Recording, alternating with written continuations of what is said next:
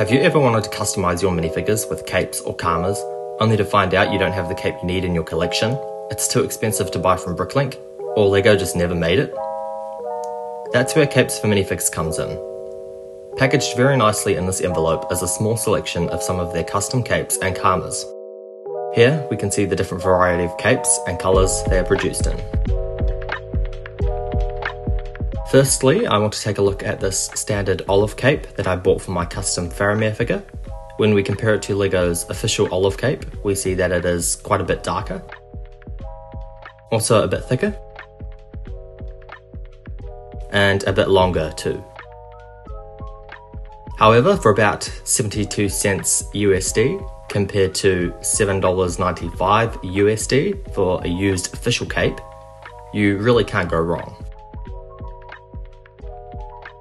Next up is one of the capes I ordered for my two General Grievous figures, replicating the cape that came in set 7255.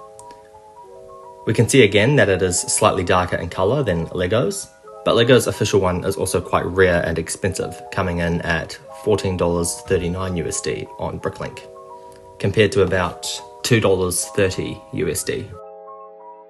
But LEGO never made a cape for the newer version of Grievous, which Capes for Minifigs does. At first I was disappointed that the cape wouldn't stay on properly, but quickly found that tucking it into the back of his feet got it to stay.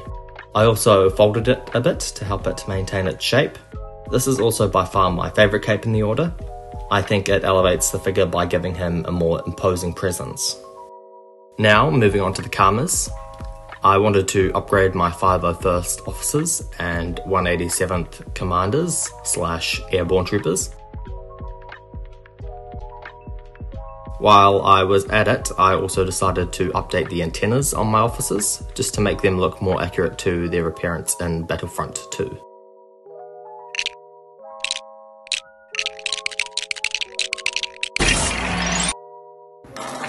Unfortunately, after I ordered these Karmas, I decided to make a custom Commander Bligh, so one of my Airborne Troopers is left without one, since I'm using it on Bligh instead.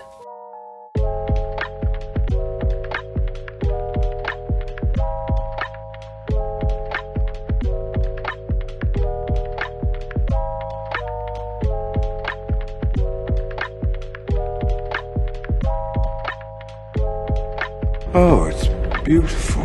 I've also got some black Karmas here for my wolf figures. A day after filming this, I did receive their proper torsos, so the completed wolf figures actually look like this.